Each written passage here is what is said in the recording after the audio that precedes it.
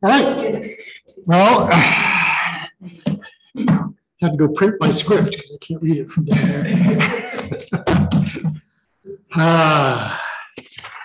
So, any questions, thoughts from the last readings? I'm just really enjoying it. That's all I have to say. Yeah, every new chapter is just. So really enjoyable. I'm enjoying it, and I'm learning. I enjoy the new ways of thinking about prayer and reflecting more. Because I was kind of a rote prayer person a lot, and this has just invited me and encouraged me. So okay. Just as a reminder, speak up for this little guy. Sorry. That's okay. That's okay. That's why I was repeating. It was reflective listening. But to make sure that the folks out there, so really enjoying being prompted to think differently. Yeah, good. Anybody else? I like it too. It's very easy reading. It is easy reading. Yeah. Cool. Well, today we've got two very, very different kinds of approaches. Hey, Andy. Two very different kinds of approaches to prayer. One that most Episcopalians and many Roman Catholics are familiar with. If it's written down, we say it. Don't ask me to extemporate. It's one of those occupational hazards that when a priest walks into the room, they always say, would you say grace? And we always say the same one because it's the only one we know. One of two, because that's the one we know. And it's kind of like being under the gun. But so he starts out, with rote prayers, rote and other formal prayers. And I love this. Did you say your prayers? Often means, did you speak with God? Not did you speak with God today in your own words, but did you recite your rote prayers? And boy, that is, that's been my world. Nadine sort of indicated, and there are lots of heads going up and down. Nobody's standing up in the back going, no, that's not me. We have such beautiful prayers, I think, and that's what encourages me anyway. I can thumb through the prayers in the prayer book and I can find something beautiful for anything I want to pray about. Yeah, I think that's true. And most of them have been around for centuries. So they have that lasting power. And he talks about that a little bit. But say your prayers means morning prayer, evening prayer, maybe noondays, maybe Compline, anything else in the middle, but not while I'm driving. It's not written down. So, so he goes on to say, we pray rote prayers for a number of reasons. We know them. They come to mind. Oh, Father, would you say grace? For what we're about to receive, may the Lord make us truly grateful. Amen. We know them. They have, so he used Psalm 23 as the classic. The Psalms, depending on who you read, sometimes they will say that was the Hebrews prayer book, or other people will say it was the Hebrews hymnal. So it works both ways. Sometimes for me, hymns will come to mind just as easily as prayers in the prayer book, because we sing them and then they stick in ways that sometimes prayers don't, except for read, mark, learn, and inwardly digest. That one stays for most Episcopalians. They have a distinguished history, he says. We pray these, and he used that great prayer that I'd forgotten about from Thomas Merton, that wonderful long, I don't know what's going to happen, all that sort of thing. Great prayer. We unite ourselves with believers throughout the world and down through time, and he uses the Lord's Prayer, the Our Father, as a good example of that. And I think he says, how many billions of people have said this over billions and billions of times, and sort of seeing yourself in sync with all of those folks gives you a sense of the communion of saints. I don't remember him saying that, but that is profound. And I remember when I first became an Episcopalian, and I was thinking about the Eucharistic service, realizing on a Sunday that for 24 hours that is being said somewhere. You know, given all the time changes and something like that, it is being said somewhere. And to be a part of that was sort of overwhelming when I first thought about it. And so to think about probably somewhere right now, somebody saying the Lord's Prayer. It's probably going 24/7, 365 somewhere. And to jump into that stream of prayer is pretty amazing. They often express how we feel better than we can. And that was where he used the example of the Book of Hours or the Book of Common Prayer. It's all of a sudden, I read the collect. I mean, I have to verbalize it. So I hear it as well as see it. And so I'm often, I've got it. I have to stop and sort of, because I hear it in a different way, I think, than when I'm sitting in the pew, not as the presider, but I'm just sitting in the pew and it's, well, this is one thing that we have to get through before we get to sing. I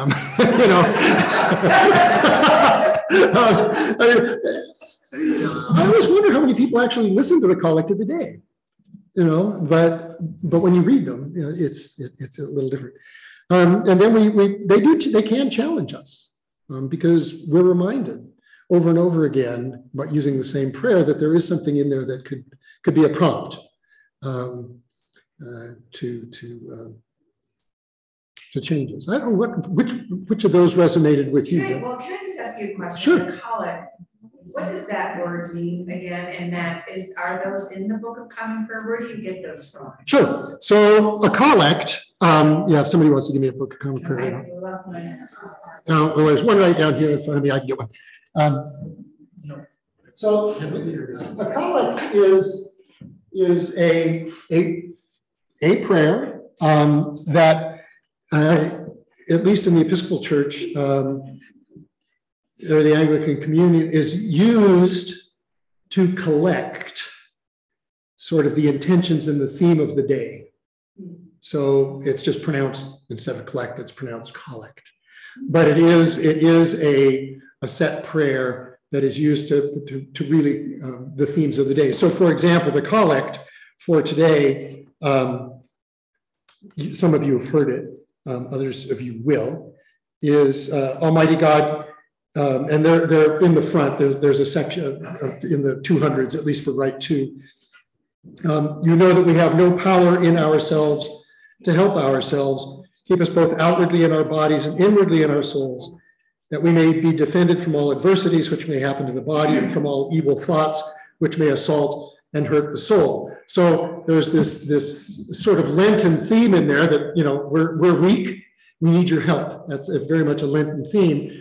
But if you listen to the lessons, at least today, there was a pretty good one. The one that I preach on is Moses saying, I don't have it, and we know we have no power in ourselves to help ourselves. So we have to ask for God's help. So they do, for the one for Palm Sunday, in your tender love for the human race, you sent your son to take upon him our nature and to suffer death upon the cross. So there are these themes that are Palm Sunday themes that get woven in. So collects generally have, there are 4 or 5 qualities that all of them have. Usually there's an ascription about some quality of God. It begins with some quality of God. Almighty God, you're omniscient. So we hear that we have no power in ourselves. And then there's a petition. Keep us from all of this. And then there may be a 4th piece, and then there's always some sort of attribution at the end, through Christ our Lord or something like that. So they conform to a pattern. And if you know the pattern, you can see it in there pretty well. Sometimes there's one missing, stir up your power, O Lord, and come among us. That one doesn't start with the ascription. It starts with the petition. But, so they all sort of fit that pattern. But that's a really, really good question. And one that there's a prayer for the day in the Roman Catholic Church too that functions in the same way, but they don't give it that name collect. That's an English word, England English word that comes down through the Anglican tradition. So, very good question. Yeah, and there are prayers in the back of the prayer book under the heading like prayers for other occasions, and they fit the same pattern as a collect, but they just aren't set for a particular day. The one yesterday was the feast of Saint Joseph. O God, who from the family of your servant David raised up Joseph to be your God. So that's the collect for Saint Joseph Day. Okay. So anyway, other thoughts or questions? Yeah. Something that he said about the Lord's Prayer, or rote prayers that we say. I love that part that he said, just pause behind each sentence or whatever, because I always say the Lord's Prayer at the end of my prayer, and a lot of times I'm kind of zoning out or not paying attention. And I love that, and now if I just say, one verse or whatever and stop, it just really resonates. Yeah. So and he gets to that. He points out that repetitiveness can lead to meaninglessness. I mean, the number of times that I race through the Lord's Prayer, it just, and then there are other times that it sort of catches me up. I'm more deliberate. Loss of paying attention. I'm hungry. Over. So how fast can I get through them? So pray more slowly and meditatively. It was your point, and he had that great sort of description. And in the New Zealand prayer book, so it's the Anglican Church of New Zealand, their prayer book, which came out subsequent to ours. They learned some stuff from ours, and now when we revise ours again, we'll learn some stuff from theirs. But in their daily office, they have each day picks up a different theme and then sort of runs a trope on it. So I forget which day this one is, but here's the theme that our Father, your will be done on earth as in heaven. And it gives you this rest of this prayer to kind of think about what that might mean. You give us laws to save us from our folly, give us eyes to see your plan unfolding, your purpose emerging. So this becomes sort of a commentary on the prayer. And they've put that into their prayer book. So that if you're reading the daily prayers, you can't just go through the Lord's Prayer as you might know it. That if you're going to read daily prayers from the New Zealand prayer book, you stop and you do this, which I thought is pretty cool. And then one of the other things that's in the New Zealand book is a whole alternative to the Lord's Prayer. Some of you may have seen this. It gets away from some language that we might use, eternal spirit, earth maker, pain bearer, life giver, source of all that is and that shall be, father and mother of us all, loving God in whom is heaven, rather than who is in heaven. Now there's a switch for us to think about. The hallowing of your name ring or echo through the universe. I mean, what does hallowed be your name mean? The way of your justice be followed by the peoples of the world. Your will be done on earth. Your heavenly will be done by all created beings. Your commonwealth of peace and freedom sustain our hope and come on earth. This is the Lord's Prayer. If you know it, if you know the Lord's Prayer, you can hear this. But if you don't, this is kind of a different prayer. With the bread we need for today, feed us. In the hurts we absorb from one another, forgive us. Times of temptation and test, strengthen us. From trials too great to endure, spare us. And from the grip of all that is evil, free us. So this is an alternative in their Eucharistic service to the more traditional Lord's Prayer. Well, Father Gary, don't you think that with younger people, trying to get them more engaged, these words might resonate better than the original version? They might. So my experience working with college students, because I worked with a lot of them, is that many of them, if they grew up in the church, They have the kind of, oh, that's interesting. Our Father who art in heaven, hallowed be thy name. They want to go back to the rote, because that's what they know, and it resonates in who they are more than some of these more alternatives. Now, I agree with you that some people might say, oh, well, this makes a heck of a lot more sense, and might resonate more with this. But I can tell you that among Episcopalians, even if you shift from the traditional language Lord's Prayer to the more contemporary Lord's Prayer, pushback comes really quickly. They don't want to say, forgive us our sins as we forgive those who sin. They want to have trespasses. And so, that rote piece really does sort of pick up and resonate. And my fears, and I'm always going to say debts. Debts, yeah. Yeah, trespasses, debts, or sins. So anyway, I just wanted you to see that even in an Anglican Book of Common Prayer that's sitting in the pews in the churches in New Zealand, that they're pushing. They figured out how to push a little bit more. And of course, in the as you can see from the title of the frontispiece, a New Zealand prayer book, it's also there in Maori. So the prayer book is both in English and in Maori. So we've got in the U.S. Everything now is supposed to be written in English, in Spanish, and in French. Haiti. It's because of Haiti, and so I know the guy who translated the prayer book into Chinese for the Chinese congregations on the West Coast. Yes. But of course, you think about where's the church offices? They're on the East Coast, so they see Haiti, but they don't see all those Chinese up and down the West Coast. This is my geographical complaint about the Episcopal Church. So anyway, so it's a wonderful prayer book if anybody would like to, and you can find it online. If you just you can find it online, and it has all of this stuff in there, which is where I copied it all from, so you can see it there. Go ahead. What did I? Okay. So, what happens when you pray rote prayers? He's saying try it, because I don't think that he was writing to a room of Episcopalians who do this better than anybody, right? Or as well as anybody. So, have you thought of varying your rote prayers, or tried other forms?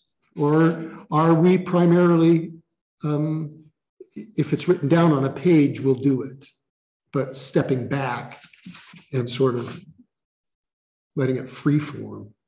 Irma. I'm sorry, but I don't have any problem with the rote, and I don't have any problem with, for me, and I was really interested in his reason for the Memoria of Mary, the prayer to Mary, because I pray to the Holy Spirit. I think I call on the Holy Spirit to get me through this day.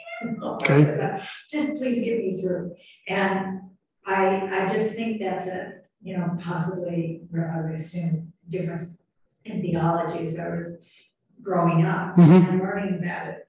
But I think it's fine to move to whatever you need. So that raises, you talk about the Memorare, which is a prayer to the Virgin. Right. And we'll move outside of that, which is very familiar to most Roman Catholics, not so familiar to a lot of Episcopalians. But how many of you pray to the Spirit? How many people pray to the Holy Spirit or pray to Jesus rather than pray to God the Father or just God? Would that, even if it were written down, would that change the nature of your prayer as to whom it was addressed? And for some people, it really does. Really? That God the Father, well, I know what my Father's all like, and I'd rather talk to, somebody else right now. I know I'm going to end up in the doghouse if I talk to the Father. So maybe I'll talk to the Mother. So I mean, even if they're rote prayers. And some of the prayers to Mary are lovely. They are just really, really lovely. We don't have them in our prayer book. There's nothing in the Episcopal tradition that says you can't. There are implications that it's not usual, but we don't have those. in our prayer book. But there are certainly lots of Episcopalians for whom devotion to Mary is pretty significant. Another point that our author makes is about the history. And that really struck me because not only was I in Sunday school from probably the time I was 2 years old, until, well, definitely going on to college, but I was 3 years of Latin. And when I visited the Roman Forum, it overwhelmed me. It just absolutely overwhelmed me. And, there's a set of ruins that were the jail, and it's marked as this is where Peter and Paul were. When you talked yesterday about the cathedral you went to with Mary being shrouded in black on Monday, Thursday, that's the way the Forum felt. And that historical piece of prayer, for me, is pretty important. Okay. Yeah. Good. Other thoughts, recognizing time, and we've got this other longer chapter. So, asking this question that he did is a reflection question. What role do rote prayers play in your faith community? Well, we got this book. It is the central piece of our faith community. Unlike other churches where it's a creed or something like that, or even the Bible. This is the definition of what it is to be an Episcopalian. And so, it's pretty central there. Any thoughts on these questions before we move on to the examen, or anything else on rote prayers? It just reinforced it for me because just being an Episcopalian all my life, that is the book, right? And that was more so than the Bible almost, and because that's how I really connected more than reading scripture. Scripture's in there, but it was just a way that I could go to any place. When I went to college, I went to an Episcopal church when I was in college, so I found a home away from home. And then you move away from home, you go to Episcopal church. It's the same there's the same prayer. There's the book, and that road part of me was very important. And then when you're down in life, or there's a problem in your life, and you're like, oh, how do I pray? Well, grab that book and let me get started. And that's the way to start for me. And then I can go on. That's the place to start. That's why I like the book or the book. So I think and anybody who goes to a liturgical church, whether it's Roman Catholic or Orthodox or Episcopalian or Lutheran, that when you walk in the door in Denver or Dover or any other place, you'll know what's going on. The Roman Catholic Mass is the same here as it is anywhere else. And if it's in English, you really know what's going on. And, so that's the same kind of thing. So, when he talks about strengths and weaknesses of rote prayers, there's a great strength in being able to know that you'll find, as you put it, home wherever you go. That is a great strength. The number of times I've gone when I was not an Episcopalian, I'll just leave it at that. And we would visit different churches, even in the same denomination. And you'd walk in and you'd look at the bulletin, and it wasn't quite in the same order as the one that you were used to, and you didn't know the pastor, and it was kind of like, what's he going to say? Where's this going to go? And so there's this, for me, I'm not saying this is true for everybody, but for me, there was this sort of anticipatory kind of unease about not knowing exactly where it was going to go, unless I knew who the person was up in front. Yeah. I just say follow up on that, just with my wife Kim, raised in the Methodist church, but then would go to one of these other churches, and she'd always come back and say, when I go to church, she said, oh, what was the message? What did he say today? And I'm like, oh, well, I don't know, I went to church. That's fine.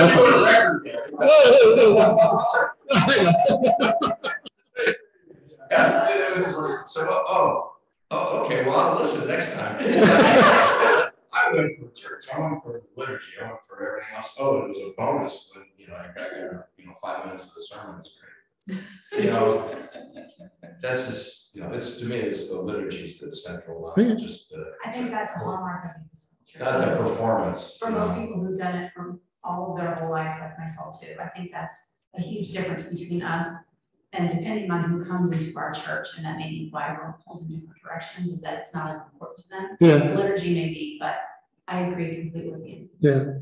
Nadine? I was just gonna ask you personally, Gary, so prior to going to those churches, had you been in a liturgical church?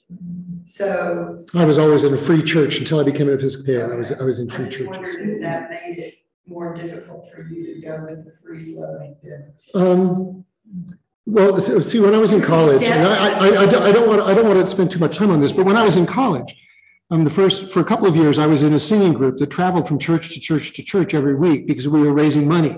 Okay, so the singing group from the college goes in and we sing at the service or at the potluck prior, you know, and then the director of development gets up and says, "Thank you for your support, make it bigger," you know, all those kinds of things, you know, and so I was in a different church almost every Sunday morning.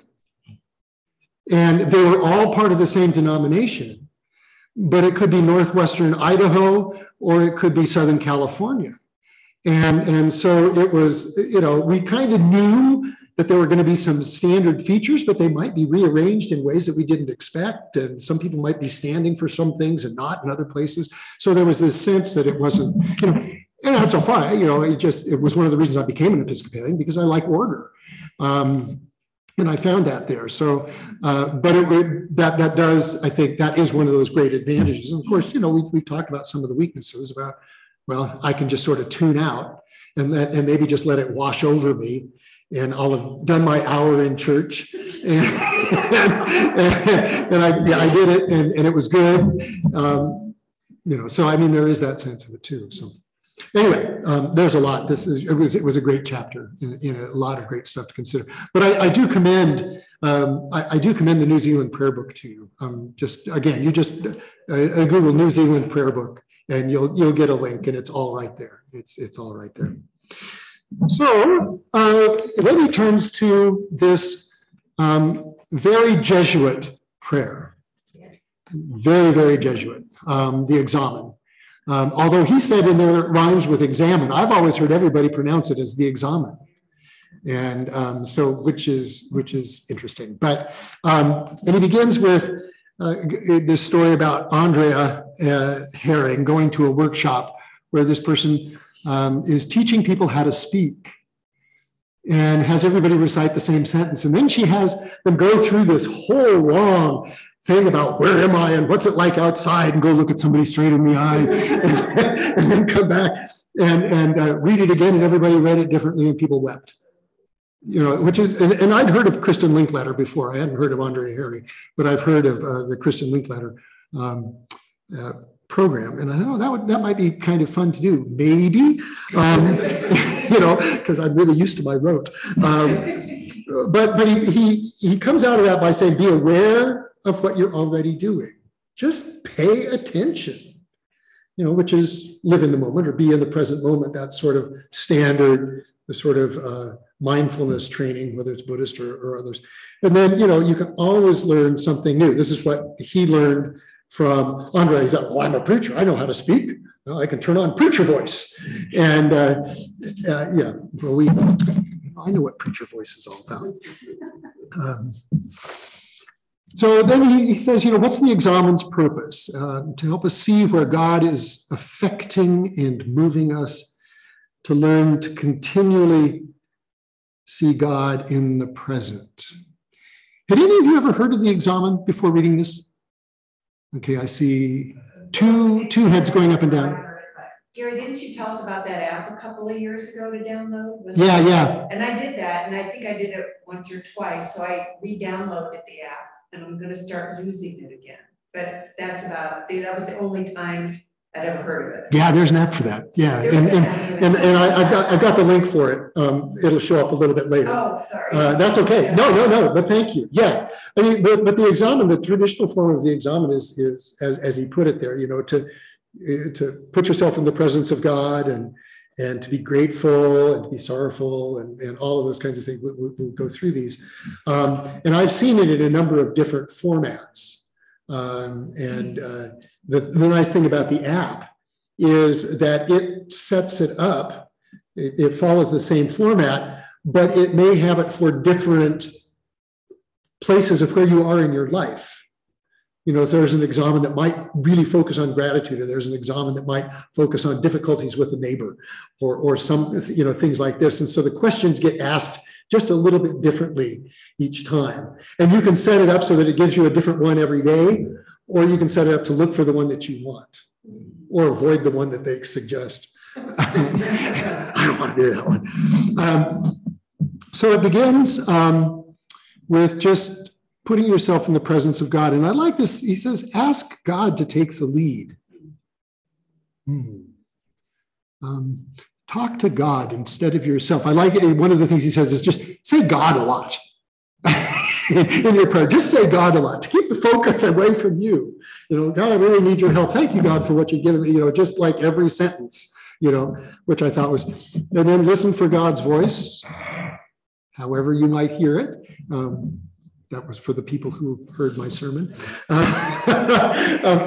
Imagine God looking at you. I love the idea. He said, you know, go into the room, and wherever you pray, stand across and just look at where you pray from.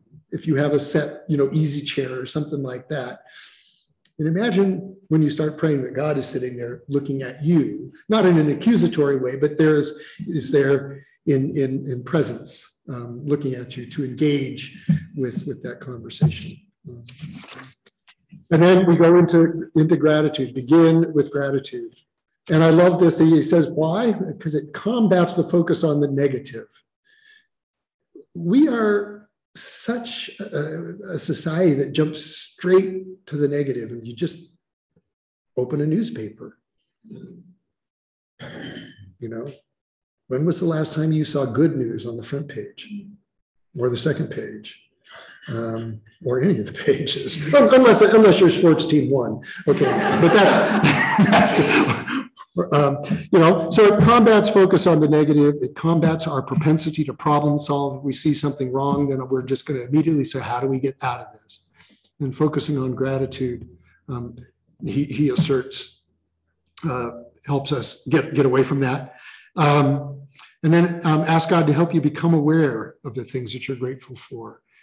If we don't think about it, many of us have talked about this. I've talked about it before, about gratitude lists. And, you know, every so often, if I've had a bad day, it's hard to write down 3 things that I'm grateful for.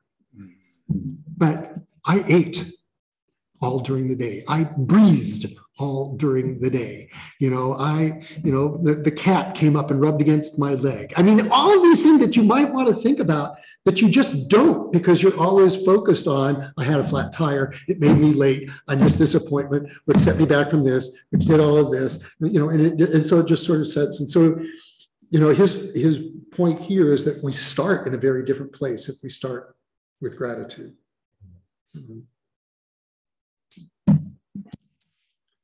And then from there, he goes into this review the day from start to finish in the light of God's mercy. He had this wonderfully long, imaginative reconstruction of an examen, of a college student's examen. I thought, yeah, I can see this. And all of the distractions that are going to come up in the middle of saying this, And I have to admit, when I read this, you know, I've known the examen for a long time. I've had spiritual directors who've suggested it. And, you know, I keep thinking, well, it should take me, you know, 4 minutes. And I looked at that. That was an eye-opener about what the examen would look like, is that it was a much longer process than I ever gave it credit or ever thought about it. So give God the whole picture. And clearly the example that he wrote, that fiction was the whole picture, every piece. And then, oops, I mistyped, left out a capital. Review helps you find God in your day, or maybe it helps you find the God that you worship rather than the other one in your day, to be able to see that movement. As he puts it in another place to see God passing by, how God is there in your day when you might not see it. So this review, as it said, then moves into what was selfish or sinful in the day. And I liked, he said, I forget who he quoted, but he said, sin is a failure to bother to love. And, I think we think about it as breaking one of the 10 commandments. Oops. But, you can think about those in the sense of being a failure to bother to love, but just having that as a different kind of way of looking at it was just different. And then a chance, if you do go into sorrow, there's a chance for metanoia, or which is the Greek word for change of mind, change of heart, or repentance.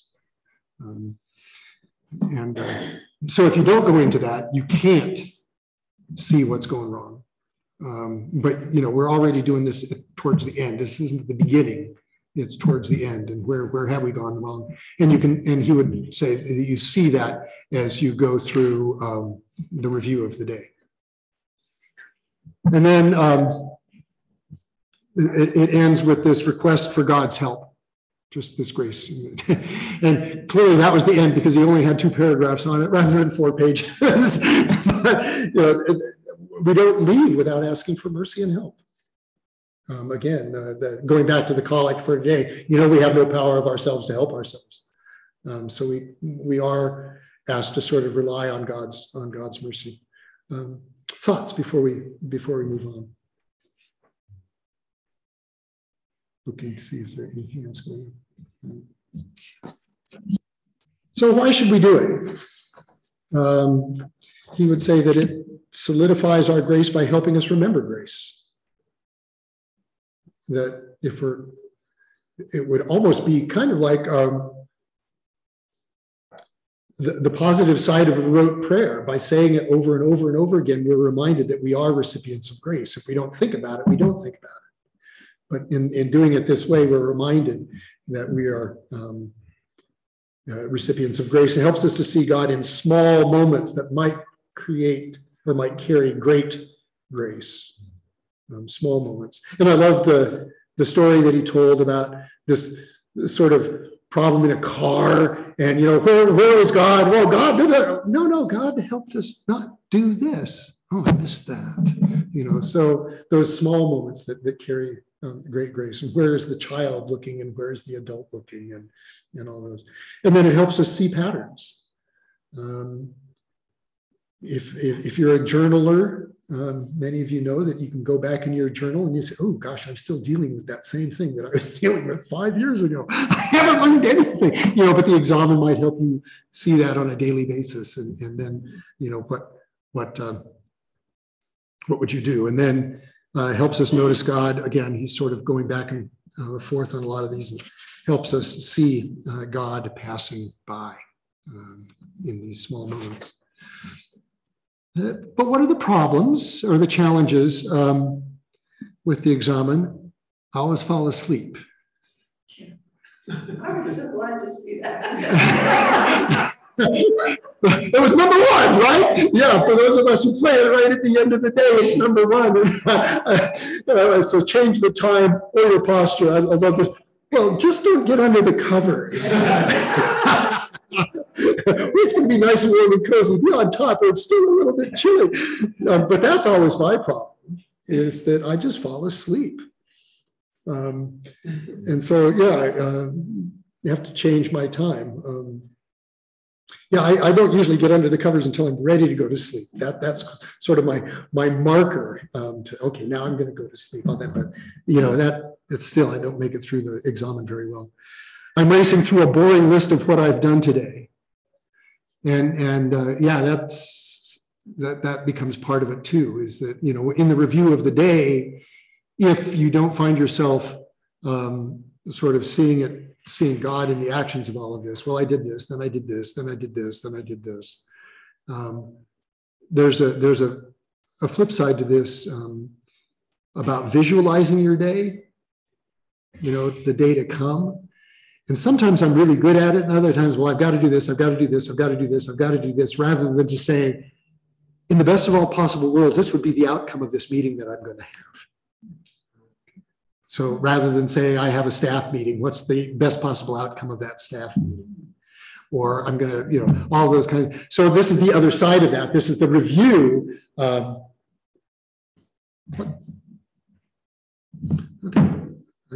something happened there. All right. So, but he reminds you it's not a monologue, it's a conversation. And I don't feel anything when I pray. Insights are as important as feelings. Because we want to feel better, and we don't always. I mean, I think even if we're saying rote prayers, that comfortable one for most of us, a lot of times we're done, and now it's time to do the next thing, and we didn't really get anything out of it. And then there are other times that we do. So, I think he's basically saying, don't beat yourself up, and sometimes you'll get something that wasn't sort of a warm fuzzy, but it might be, oh, I better do that. Different.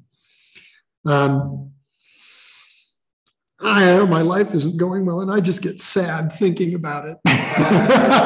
so in a review of the day, you just find it. He's like, well, just go back and look at gratitude. Quit focusing on all the negative stuff, and sort of have a little bit of a refocus. I'm not sure how it's supposed to change me. So just focus on something that you do need to improve, rather than wonder. I don't have time.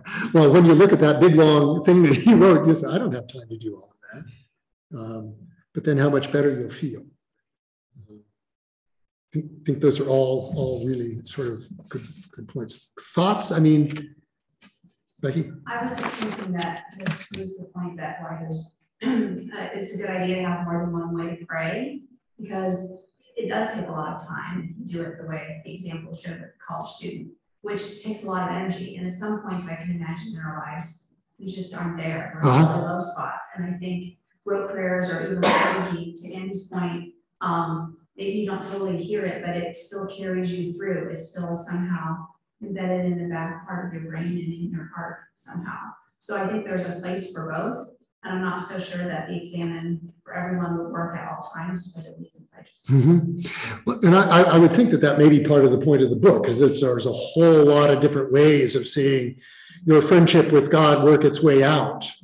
And this is one way that might put you in a connection that's different than a Eucharistic service, is different than morning prayer or whatever you wrote. I think he would affirm what you just said. Irma?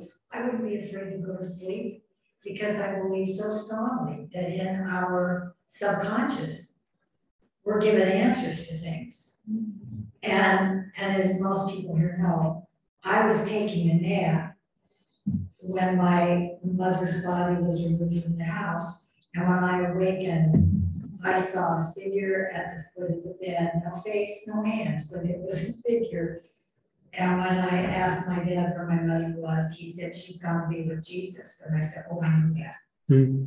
So I think sleep is sometimes a good way to be with God. Yeah. There's a prayer. I can't remember. I'm trying to remember where it was. And Nadine, maybe but there's something, you give us something even while we sleep. Yes. There's a prayer that, and it may be, so I can't remember it.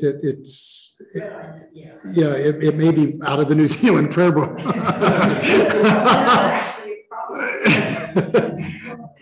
So I think that's so. Some of you said that you had known about the exam. Have any of you prayed it? Nadine has. I have. Deb, you said you tried it twice. Was that something that was coming out of the Roman Catholic churches that you were part of? Was that ever talked about? No, not really. Okay, so it's a formation thing. Every Jesuit knows it, and so if you've had a Jesuit spiritual director like I have, you get it sort of gets. But there are other non-Jesuits who have talked about it. But I was interested that after rote prayer, he went straight to the Examen, and that's okay. That's okay. The Examen is an antidote, he wrote. What do you think he meant by that?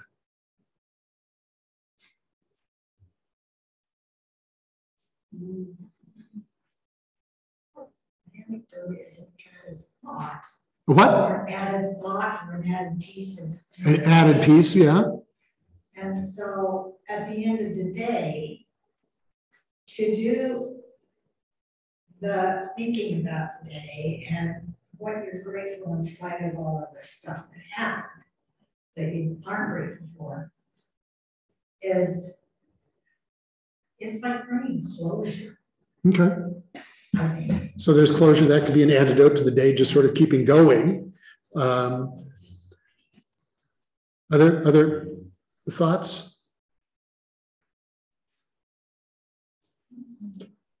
I did like what he said early on, that, you know, if you start with gratitude, I mean, there's an antidote to sort of a cultural paradigm shift, maybe not an antidote to the paradigm shift, but it is a paradigm shift in the sense that we just go to bed overwhelmed by how negative everything is. And if we do this at the end of the day, although he says, if it doesn't work, do it in the morning, do it at lunchtime, just recall the last 24 hours.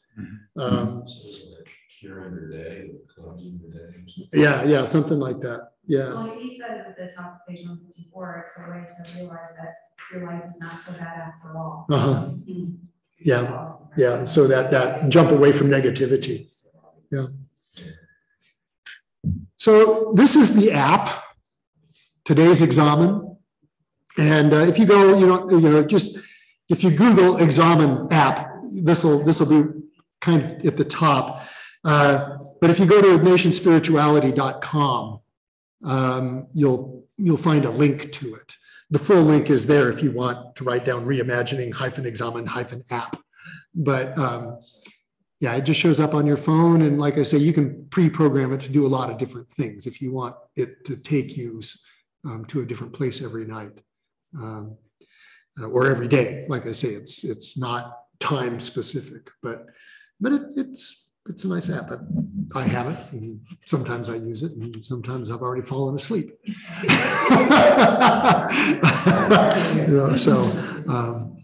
Other thoughts on rote prayer and or the Examen? Father, I wanted to relate to you a story on the rote prayer. Sure, go ahead, Mike. It can be a medicinal or a therapeutic thing. My wife was in hospice, and she had a patient that would just scream, hour, just scream it. And so they would kind of put her in the closet because they didn't want to drug her up all the time.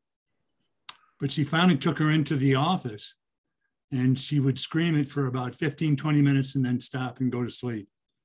But that 15, 20 minutes was very annoying and disruptive because she's in the office and people are coming and going. So one time while she's screaming, hour, Sally says to her, when she said hour, she said, Father, who art in heaven. And the woman completed the Our Father prayer. Wow. So it brought her, the roadness came back to her in her fog of, not knowing where she was at.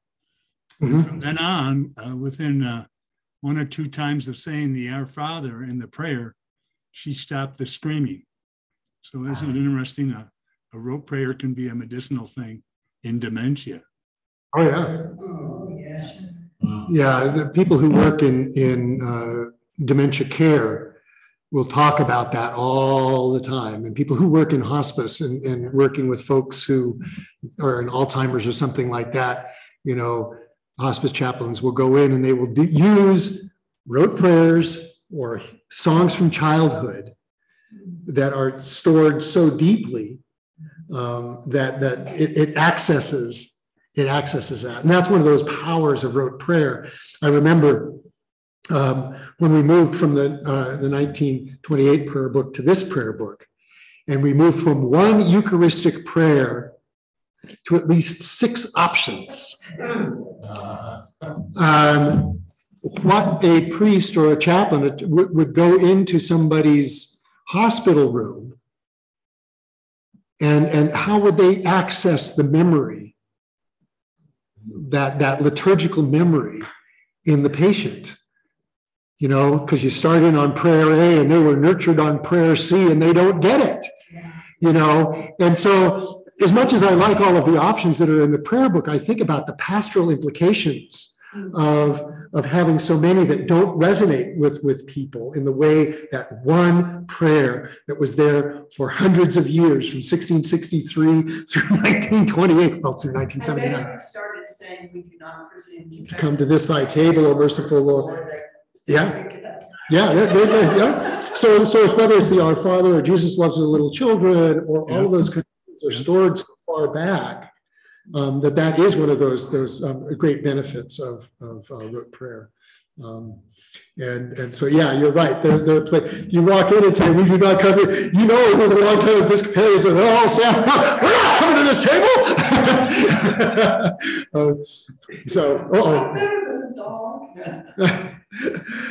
All right. So next week, what happens when you pray and how do you know that it's God?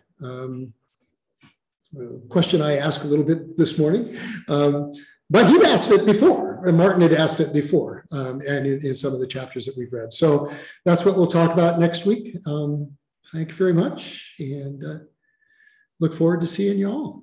Thank you, Father. Yeah.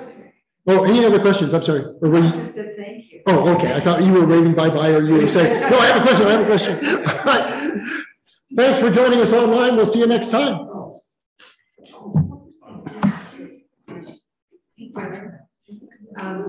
We're on vacation for the next few weeks, so we'll be zooming in. Oh, cool. Just so you know that. Okay. Oh, well, you get back just in time for Palm Sunday. Maybe. Now that we're retired, we don't have to.